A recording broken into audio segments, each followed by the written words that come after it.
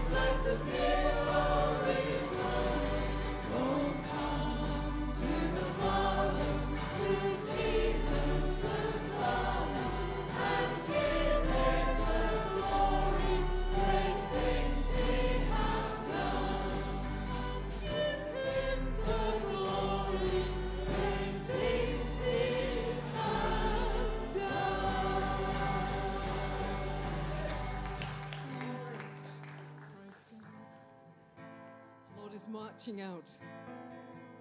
The Lord is marching out His splendor.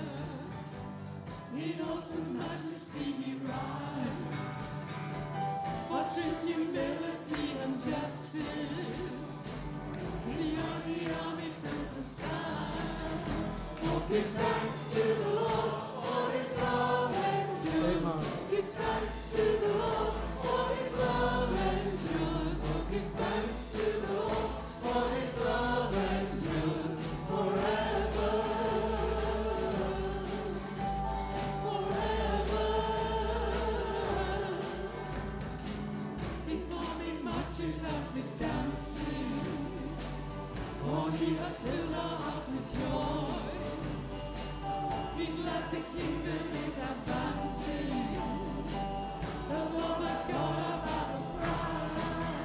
Oh, give thanks to the Lord for His love endures. Oh, give thanks to the Lord for His love endures. Oh, give thanks to the Lord for His love endures forever. Forever. The Lord is marching out His splendor.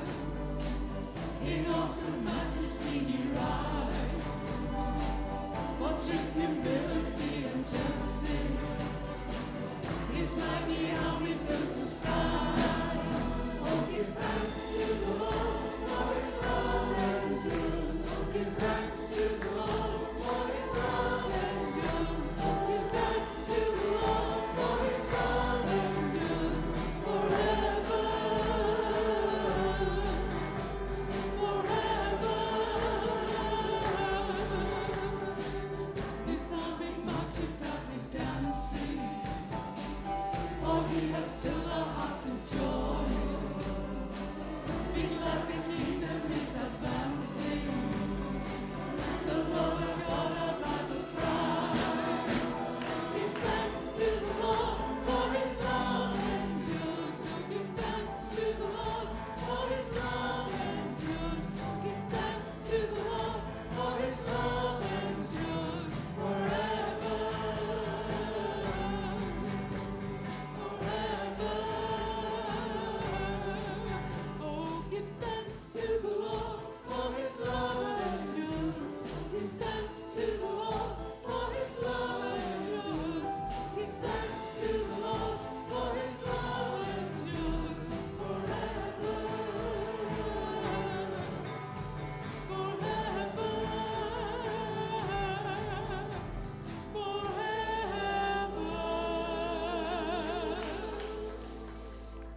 You deserve the glory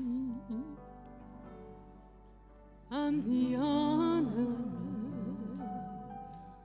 Lord, we lift our hearts before You as we lift Your holy name. You deserve the glory and the honor. Lord, we lift our hands before You as we love Your holy name. For You are great, You do miracles so great. There is no one else like You. There is no one else like You. Oh, You are great, You do miracles so great. There is no one else like You. There is no one else like You. You deserve the glory and the honor. Lord, we lift our hands in worship as we lift Your holy name. Oh, You deserve the glory and the honor. Lord, we lift our hands in worship as we lift Your holy name. Oh, but You are great.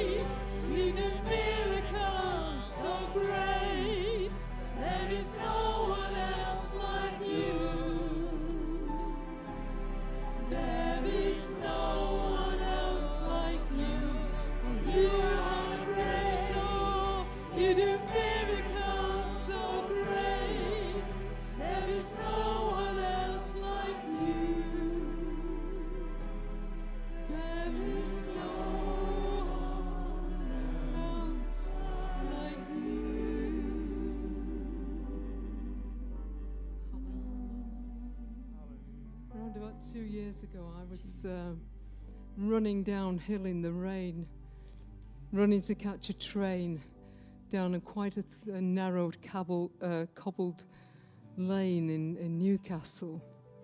And I got my feet caught in one of these plastic strips that they bind things together with, and the strip hadn't been cut. And I got one foot caught in it, and then the other foot got caught in it, and I went down like a stone.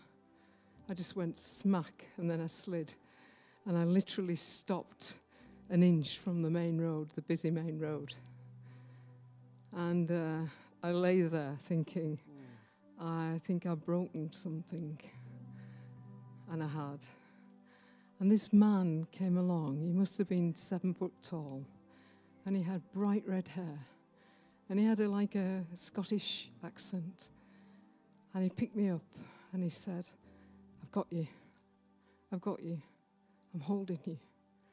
And you know, I think that was an angel. The experience was incredible.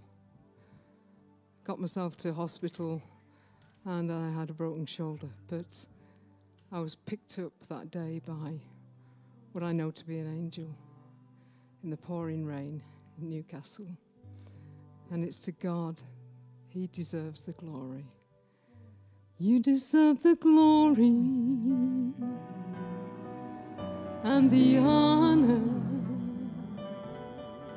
Lord, I lift my hands before you to glorify your name. You deserve the glory and the honor. Lord, we lift our hands in worship as we lift your holy name. For you are great, you do miracles so great. There is no one else like you. There is no one else like you. For you are great, you do miracles so great. There is no one else like you. There is no one else like you. Just reach out as we sing this, because I believe the Lord is just wanting to touch each one of us.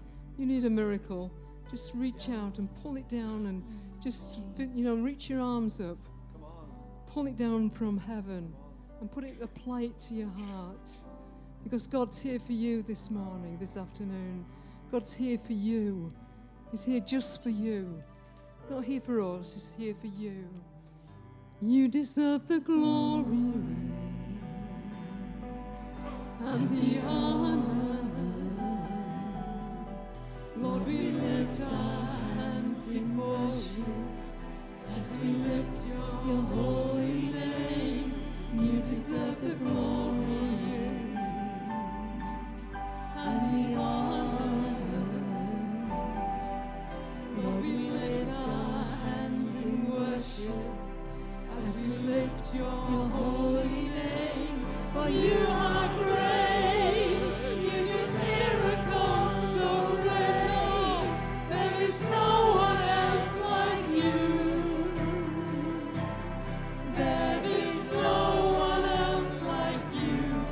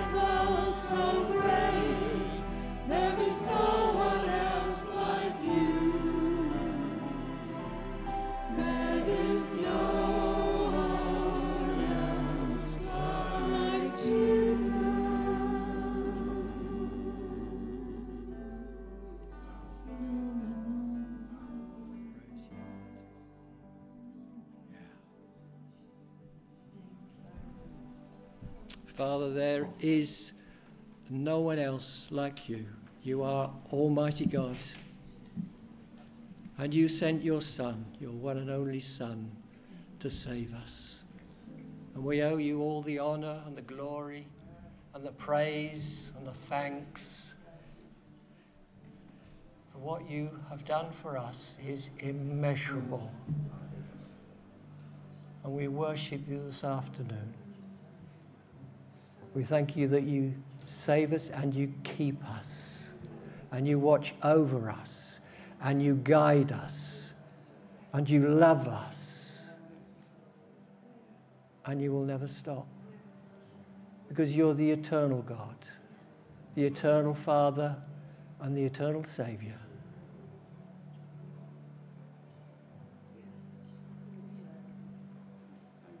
And we thank you, Lord, that we can stop at a moment like this,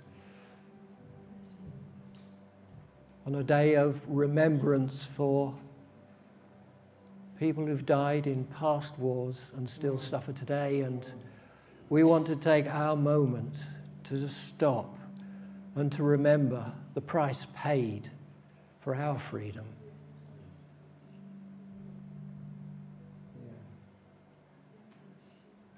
So I'll ask Kevin, could you come forward, and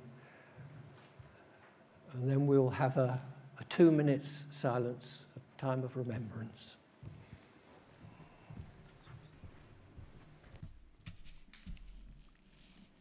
We take time to remember and thank God for the men and women who served in the First and the Second World Wars and conflicts since.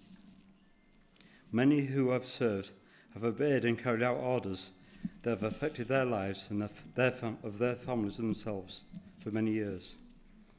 We pray for all those currently serving in the armed forces, for their families, that God would speak to them in a way they would recognise God's love for them. So we'll take 2 minutes.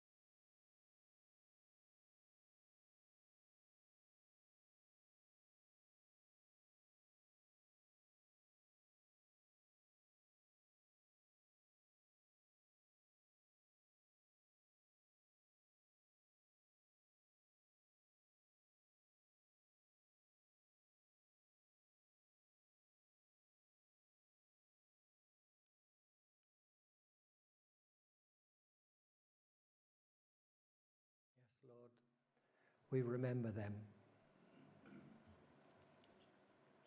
We've paused for 2 minutes to remember that they gave their whole lives for us. And we also pray for all those who still carry the scars, the mental and the physical scars of conflict today. We pray that they will find your healing and your peace in their lives. Father, you are merciful and gracious. You've been merciful to this nation over the ages. And we just thank you, Lord, in these perilous times, that we will know your care and your mercy for ourselves, our families, our loved ones, our nation. Thank you, Father, in the wonderful name of Jesus. Amen.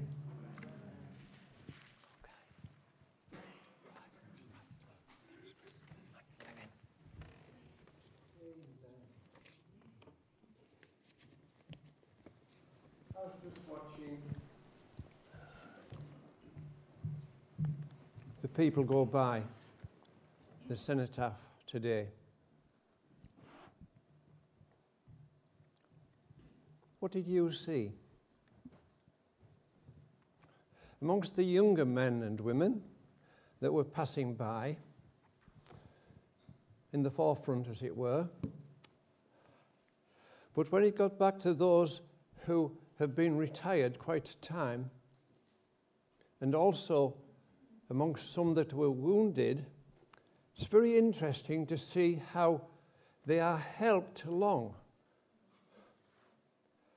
And especially towards the latter end of people, the number of men and women that were helped along.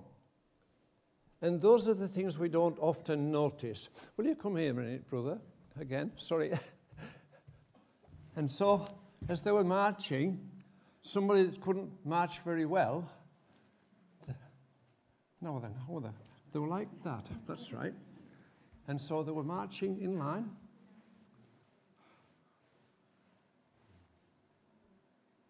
This man was helping this man.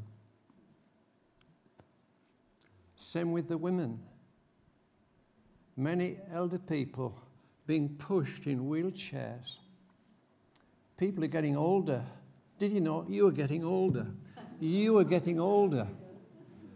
So make the best of today.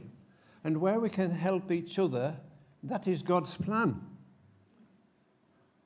I don't know how this one, I would have got on if I hadn't had this man with me, marching along.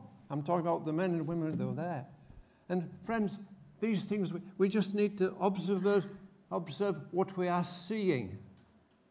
I'm encouraging you to see what you're looking at. Because so many times, so many people wouldn't see those kind of things. I am a little bit more observant as I get older. And so I am seeing more and more people today, as I've been watching there, more and more people having to help each other to keep in line, for one thing, but also to keep in that batch of people that they're in as part of that group. And so all I'm saying today is, this is my sermon for today. What are you seeing? What are you seeing in Northallerton High Street? What are you seeing in Thirsk High Street? What are you seeing with the odd person that is not getting on very well?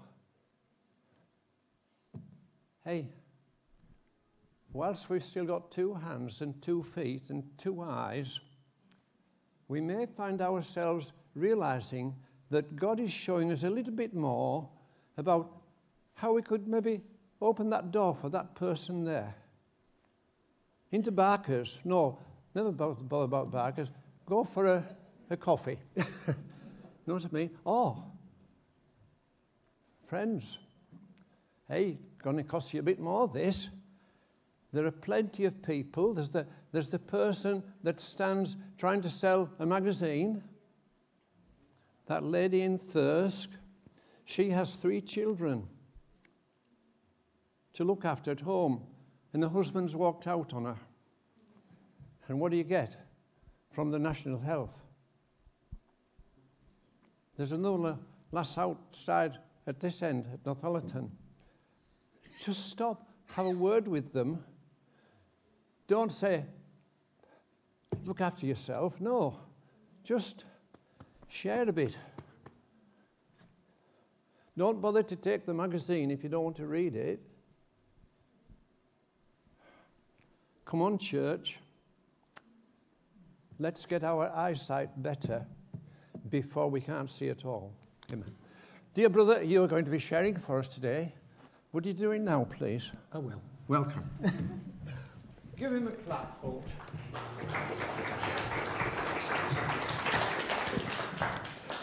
Well, that'll be a faith clap then, because you don't know what I'm going to say.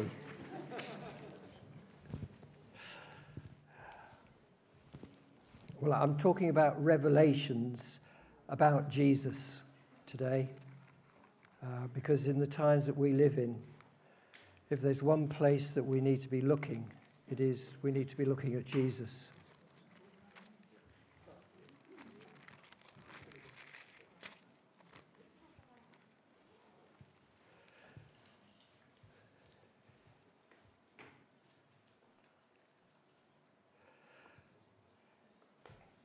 I'm going to pray.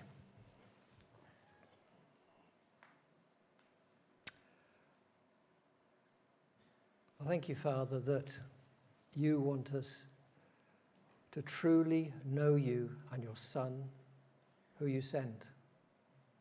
And thank you for the gift of the Holy Spirit, whom you have sent to lead us into all truth. And so I pray that this afternoon, the Holy Spirit, you do that. Open our spiritual eyes, open our spiritual ears, that we may see more of our Saviour, the Lord Jesus Christ. Thank you, Father. Amen. Recently, Heather and I were in Thirsk, and we wanted to get a cup of coffee, and we went into a Jim mentioned coffee, so I thought I'd pick up on that theme. We went in to get a cup of coffee, and we went to this shop. It wasn't very busy. We found a seat, and we sat down, and there was somebody serving, and they were going backwards and forwards. And we sat there, and they didn't come to us, and it was all seemed a bit strange. And they walked past us several times, and we thought, and then they disappeared, and we could hear there were other people out the back because we could hear conversation. And we sat there, and we thought, we're not going to get coffee anytime soon here. So we decided we'd go somewhere else. Now, I know some of you are probably thinking, oh, I think the Lord is teaching you patience. Well, that's highly possible, yes, that can always happen, but that isn't the point I'm going to make this afternoon. So we went to another place, and this time I managed to order some coffee and paid for it, and went and sat down. And again, there were a few people in there. There were 3 people serving, and they obviously knew a lot of the people, and they were regulars, and they were going out chatting to them all.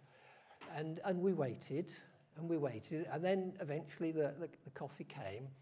And it was cold. Well, it was lukewarm. So anyway, we didn't throw a hissy fit or anything like that. We just drank up and left. But there was something about all of those things that it just struck me. There's something going on that I needed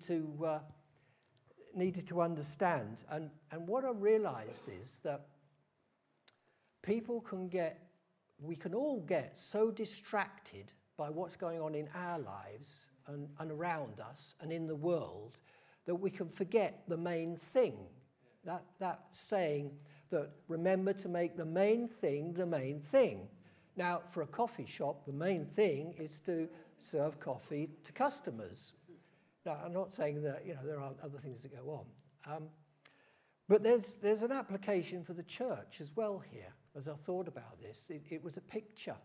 And that is that there is a main thing for the church. With all the things that the church can and does do, the main thing is to know Jesus and to make him known. That is the main thing. So in all the things that we do, we want it to point to our Saviour one way and another, whether it's through acts of kindness, whether it's speaking at a pulpit, whatever it is, that people understand it's because of Jesus, the Saviour of the world. And God gave us this book, 66 books really. And this book, the central theme of this book is Jesus, the Saviour of the world. All of these books have been written under the inspiration of the Holy Spirit with that common theme to reveal God's Son, our Saviour, to us so that we would receive him and embrace him in our lives.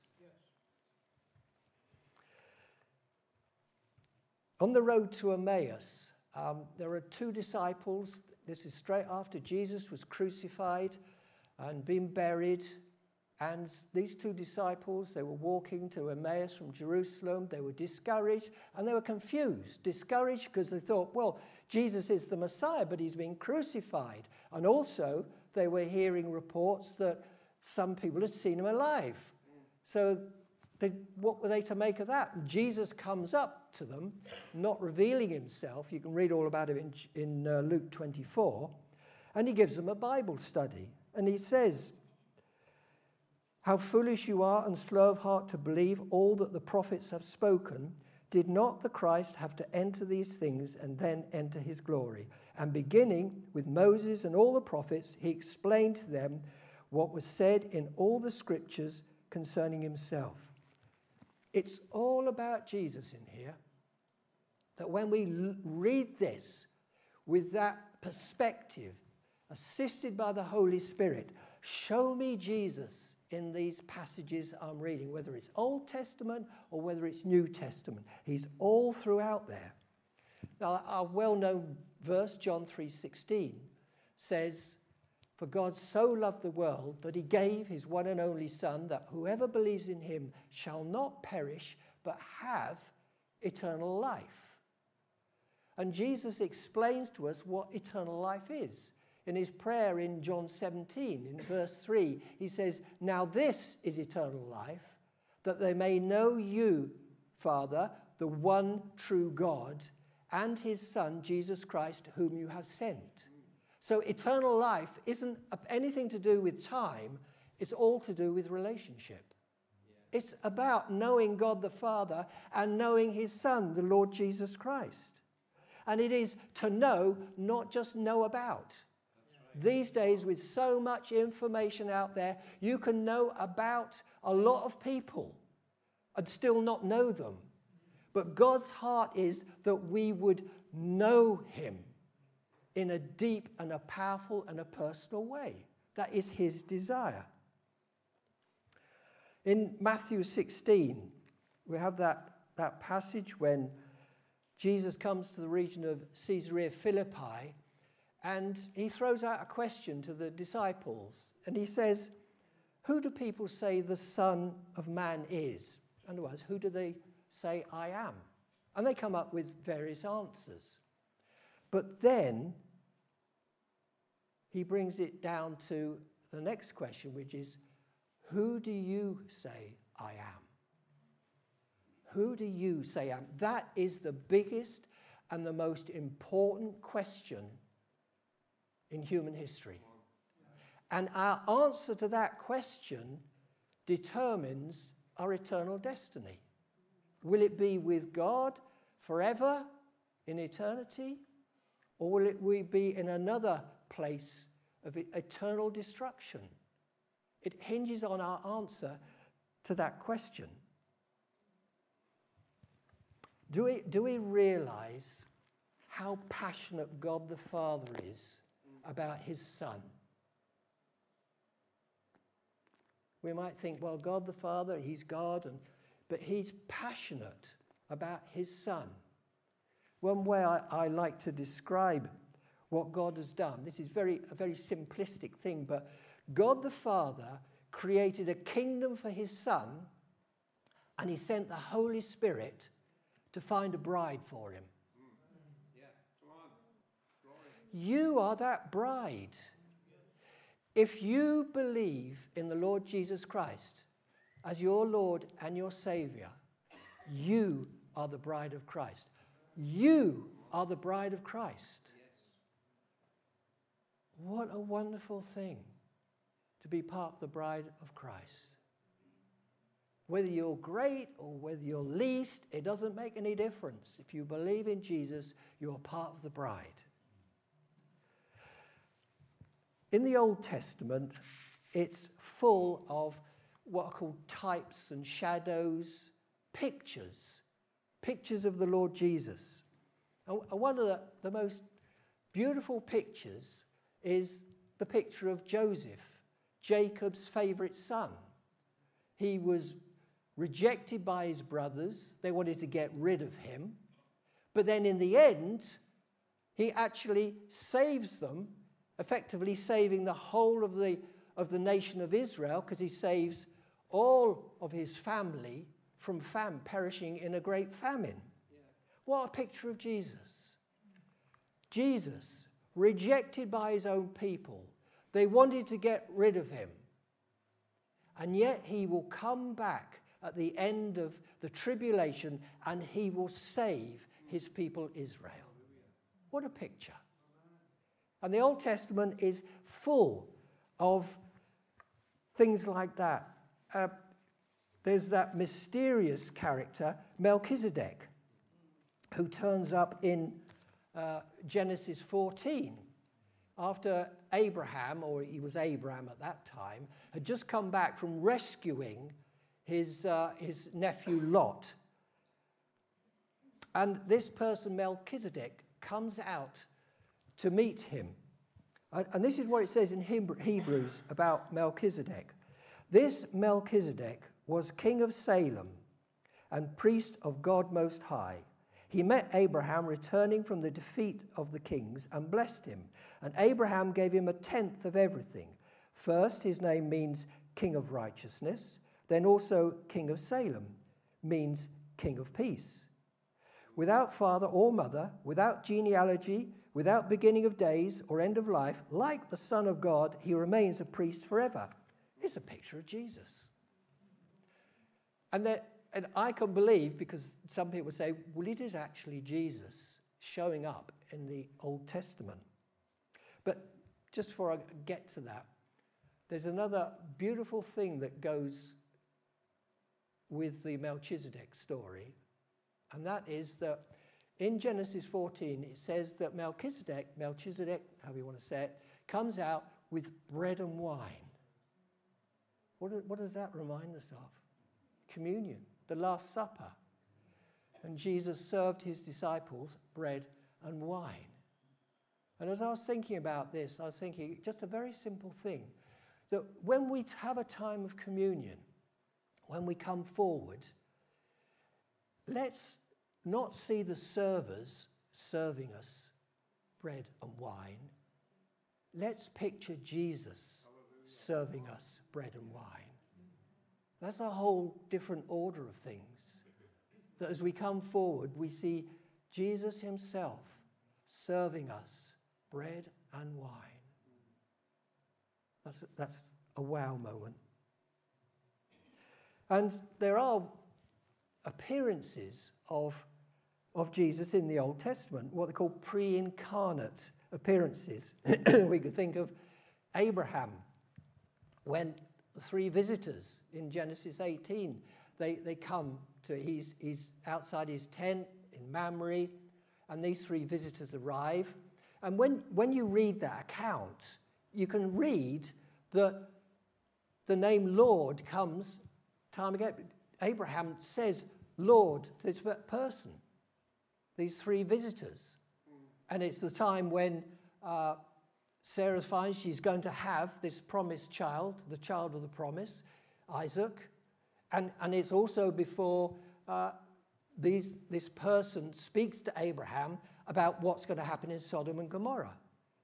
Well, it's Jesus, because if you read it and you read the language, the middle person is Jesus appearing in the Old Testament. And the other 2 were I believe, were angels. And I think those 2 angels are the ones that went into Sodom and Gomorrah to rescue Lot. So Jesus shows up in the Old Testament. And then we could think of Jacob when he's wrestling with a man at Peniel. Peniel means the face of God. He said, I've seen God face to face. So who is that? That's Jesus showing up in the Old Testament. Now, people might think, whoa, hang on a minute, how can that be? He's not even been born yet. How can Jesus show up in the Old Testament when he's not been born? Well, the answer is that we live in this thing called time that God created. He created time and he put us in it. And it's got days, it's got weeks, it's got months, it's got years. But God doesn't live in time, he lives in eternity, which is a different realm altogether. He's the creator God. He created time. When he looks into time from eternity, he sees into the future with the same clarity that we can look back into the past. Because time to him is something he created and he can see it all in one go. I haven't got any problem believing that Creator God who created time can choose to just step into time at whatever point he chooses to. Because he is God. He's Creator God. And there's a couple of instances that bring out that God has got the power over time. There's a passage in the book of Joshua. I'll read it because when you think about what actually happened, it blows your fuse box. Well, it did mine. In Joshua 10, Joshua is fighting the Amorites, and he basically wants more time to complete the job. And so he says to the Lord, in the presence of Israel, O sun, stand still over Gibeon, O moon, over the valley of Ayalon. So the sun stood still and the moon stopped till the nations avenged itself on its enemies. The sun stopped in the middle of the sky and delayed going down about a full day. There has never been a day like it before or since, a day when the Lord listened to a man. That is awesome. When you think about the sun stopped, that means the earth stopped spinning. Now, what happens if the earth stops spinning? I Googled it. What happens if the earth stops spinning? And do you know you can get an answer? And basically the answer is catastrophe. Everything that we know would literally just fall apart, disintegrate. The scientists don't really know how bad it would be. They just know it would be catastrophic. Yeah. Another little did you know thing that I discovered. If you stand on the equator, because of the speed that the Earth rotates, you're traveling at 1,000 miles an hour. Tuck that in your pocket for the next quiz night. Just imagine, 1,000 miles an hour, and suddenly it stops. So there's an extra day there. There's also another, probably a half day, when Hezekiah is ill and he's about to die, and he prays to God, I don't want to die, and God hears his prayer and sends Isaiah to see him. And Isaiah goes and tells him, God's heard your prayer, he's going to give you another 15 years. And Hezekiah, he wanted a confirmation. He said, give me a sign that I know this is going to happen, that I'm going to recover. And he basically asked for the shadow not to go forward 10 steps like it normally would, but it would go back 10 steps. And that probably equates to about another half a day, where then God presumably rotated the earth backwards for a while before he put it forwards again. There's 1.5 days extra in the timeline of human history that can't be explained by science, but it's in here. Because God is God, he's the eternal creator, and he created time, and he can do these things. I'm saying all these things for us to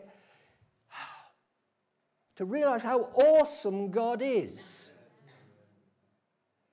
And even as awesome as he is, how personal he becomes with each of us. Like his love is universal, but his love is personal as well. And there are other revelations of Jesus in the Old Testament: King of righteousness, King of peace, commander of the Lord's army. But let's move into the New Testament, which is perhaps less controversial ground, although I don't know. We'll see what happens. Let's start with those verses at the beginning of the book of John. And this is John's parallel to Genesis chapter 1.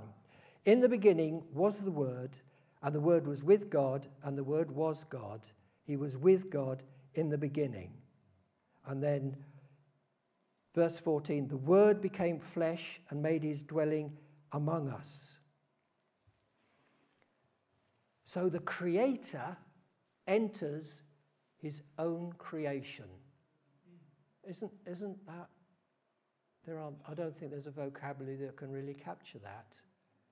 Who would ever have dreamt that God would enter his own creation, born a baby through a woman, by a woman, to grow up as a child like we all do, and become a man and experience everything that we do as human beings, that Creator God would do that. He would squeeze himself into human form. He would put aside all his divine privileges, his glory and his power and his honor, and he would become a human being for our sakes. Yeah. And that leads into the next thing I wanted to point out, and it's when Mary and Joseph take the baby Jesus after the time of purification into the temple in Jerusalem. And in the temple is Simeon is waiting. And he's been promised by the Holy Spirit that he would not die, he would not leave planet Earth until he had seen the Lord's Christ. What a wonderful promise. And he's moved by the Holy Spirit when Mary and Joseph come in with Jesus. He's moved by the Spirit to go in, and this is it. This is him. And then there's a lovely little bit where he says, you can now dismiss me in peace, because my eyes have seen your salvation. I've seen what you promised. And this is the bit that is so beautiful. He takes the baby Jesus in his arms. The created holding the Creator, cradling him in his arms. What a moment. I can only wonder how Simeon felt at that moment. He was holding God in his arms. And of course, Anna's there in the temple as well, and she talks about Jesus being the great Redeemer, the redemption of Israel. And so then we think about the Magi, who they come. Where is this child who is King of the Jews? Jesus is King of the Jews. And at his baptism, the voice from heaven, God the Father, he speaks from heaven, this is my beloved Son, in whom I am well pleased. God the Father gives a confirmation that Jesus is the Son of God, God the Son. And then we think about the triumphal entry, when people are rejoicing and celebrating, Hosanna to the Son of David. In other words, they're saying, the Lord Jesus as he comes, he is the rightful heir to the throne of Israel. And that's why all the religious people get upset. And he is. In fact, if you look at Matthew's gospel, it starts with the genealogy of Abraham, and it goes through King David and right through. And the whole purpose is to show to the Jews, the people of Israel, that Jesus is legitimately, legally, the rightful heir to the throne of Israel, the throne of David.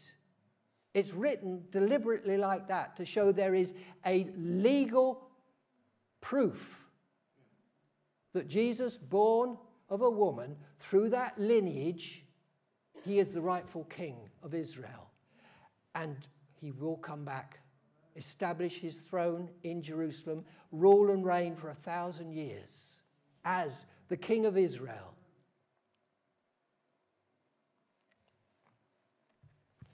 And then we've got Thomas. Thomas who doubts. He can't believe the stories he's hearing that Jesus is alive. He saw him crucified, and now he can't believe that Jesus could really be raised from the dead. And Jesus graciously removes his doubt. This is the Son of God, who doesn't beat up Thomas for doubting. He graciously removes his doubt. Stick your finger in here. Stick your hand in here. Stop doubting. And Thomas says, my Lord and my God. He got his proof. That is our gracious Saviour.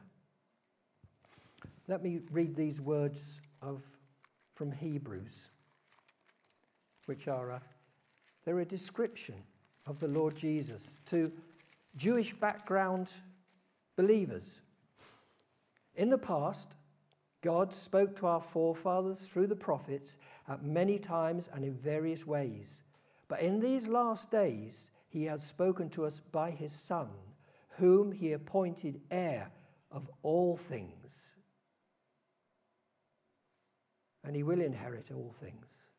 And through whom he made the universe. The Son is the radiance of God's glory and the exact representation of his being. Again, there's another verse you can give to somebody who says, well, what is God like? Look at Jesus. He is exactly like the Father. There is no difference between God the Son and God the Father, between Jesus. If you want to know what Jesus is like, how God is, then read the Gospels. Then you'll start to see, you'll start to understand. That's our loving, gracious God. And it goes on, sustaining all things by his powerful word. You know, Jesus is holding everything together by his word in the universe. If he stopped holding all things together, if he stopped sustaining it by his word, the universe would just fall apart, literally. That is the power of the Saviour's word. One word from the Lord Jesus changes everything. One word, total authority of the Saviour. He said, Matthew 28, all authority in heaven and on earth has been given to me. The Lord Jesus has the authority. If we've got a need, he has the authority to meet that need. Getting off track there a bit. After he had provided purification for sins, he sat down at the right hand of the Majesty in heaven, so he became as much superior to the angels as the name he has inherited is superior to theirs. Angels are awesome, but Jesus is above that. Greater than any angel.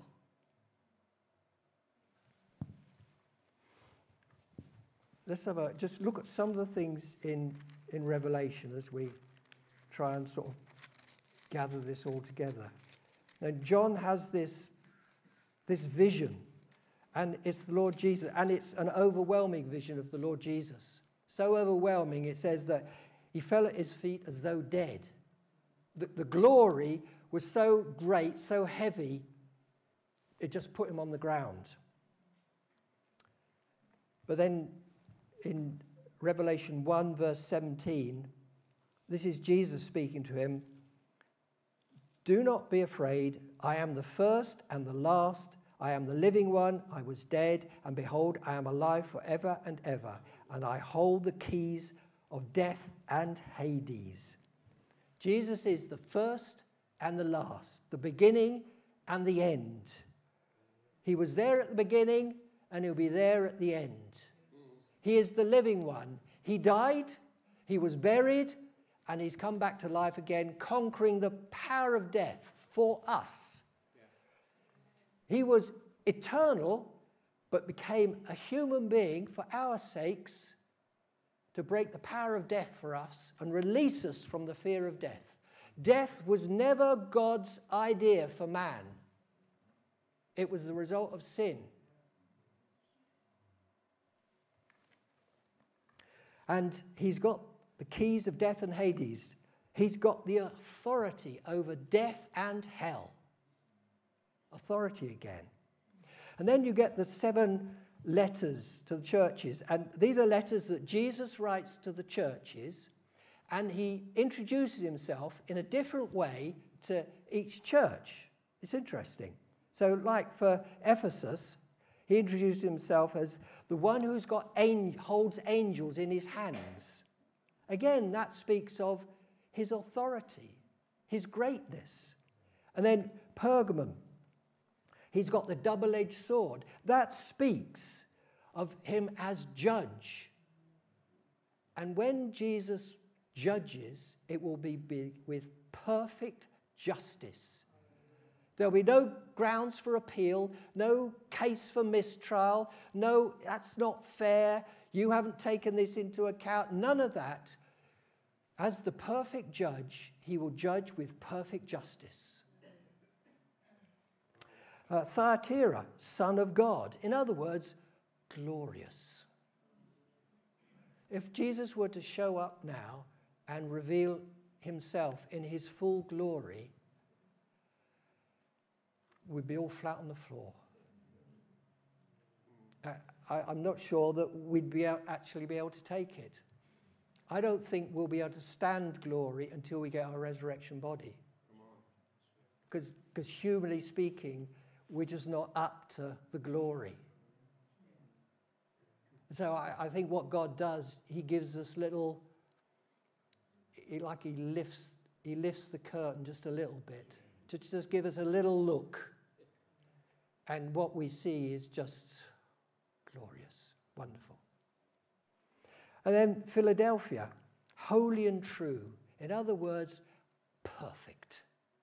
Our Saviour is perfect. And another word that I really like to use is integrity. Integrity is in short supply in the world today. But Jesus is perfect in integrity. There is nothing false about him. No backside to him. No second side to him that we're not sure about. He is perfect in every way. And then Laodicea, he says he's the Amen. In other words, Jesus has the last word. There's a lot of people like to have the last word. Have you noticed? But Jesus is the one who has the last word. He is the Amen. And then we get to that passage where the rider on the white horse in Revelation 19. I saw heaven standing open, and before me was a white horse whose rider is called Faithful and True. That is Jesus. And goes on to say, his name is the Word of God. That is Jesus. And it ends up with, on his robe and on his thighs, he has this name written, King of Kings and Lord of Lords. He is above all kings. He is above all lords. He is above everything. He is perfect in all his ways. He is glorious. He's majestic. He's wonderful. He's lovely. He's beautiful. He's adorable.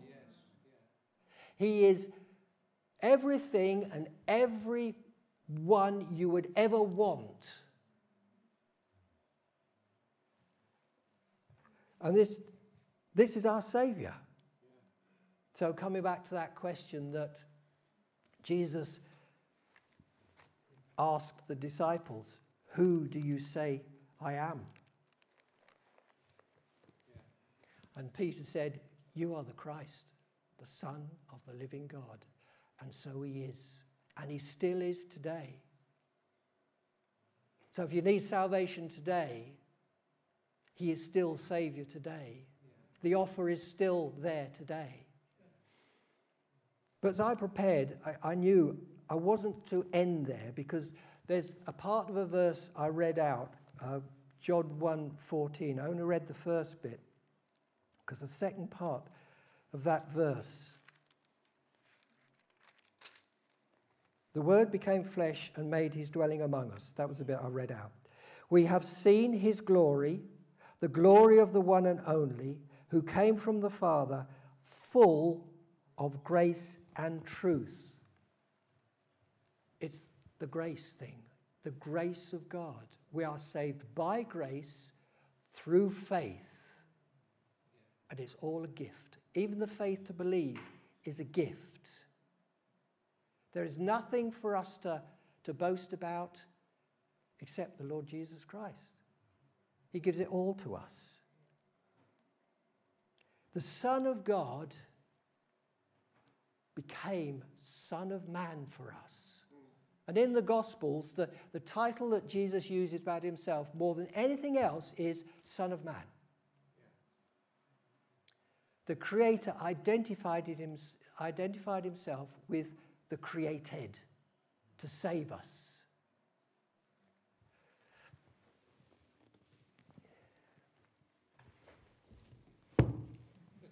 God stood in our shoes to save us from judgment and being separated and cut off from him forever. So he came and did what we could never do, which is save ourselves. So he came, stood in our shoes to take our judgment so that we could be reconciled to God and share eternity with him. So I wanted to close by reading a couple of bits from Isaiah 53, which is the most detailed prophetic word that describes exactly what Jesus did for us on the cross. So Isaiah 53 verse 4 through to 6. Surely he took up our infirmities and carried our sorrows. Yet we consider him stricken by God, smitten by him and afflicted. But he was pierced for our transgressions. He was crushed for our iniquities. The punishment that brought us peace was upon him. And by his wounds we are healed. We all, like sheep, have gone astray. Each of us have turned to his own way. And the Lord has laid on him the iniquity of us all. That's the cross. And this is the result. Last half of verse 12. He poured out his life unto death and was numbered with the transgressors. For he bore the sin of many and made intercession for the transgressors. That is what Jesus did for us. He put aside his glory, his majesty, his holiness. He put all that aside. He took on the form of man, stepped into our shoes, went through that abuse. That's not a big enough word. To break the power of all that the world can throw at us and go to the cross to die our death so that we be raised to new life in him when he came up out of the grave. And now he's at the right hand of the Father. He's made a way for mankind to follow him into heaven. He's our great high priest sitting at the right hand of the Father. We only have to say, Father, I put my trust in your Son, my Saviour, Lord Jesus Christ. And the Father says, welcome, child. You are totally accepted, just as my Son is accepted. You are accepted in the same way. And just as he is sitting at the Father, he seats us in the heavenly realms with him. Spiritually, that's where we already are as children of God. And one day we will actually be there. So I'm going to just make an appeal. If there's anybody listening, anybody watching, you have never understood who Jesus is and what he has done for you. Today is the day when you can simply say, Lord Jesus, I want you and I accept you as my Lord and my Saviour. Come into my life. Make me new. And you can be born again today. And you will begin a new life. I think now would be a good time to worship. Worship our Saviour.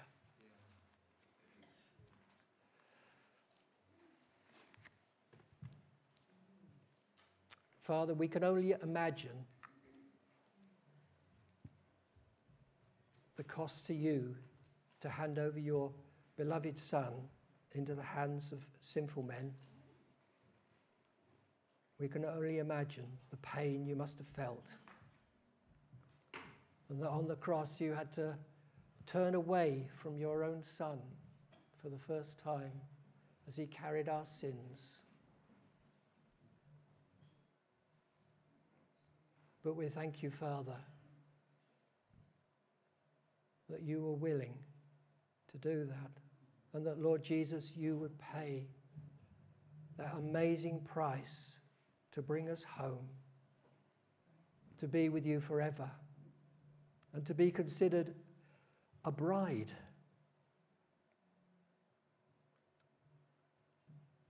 We are lost in wonder, love, and praise at what you have done for us. And we thank you, Lord, that it's still true today. We praise you, Lord. We thank you. We bless you. We worship you. Only you could do it, but you have done it. We bless you, Lord. Amen.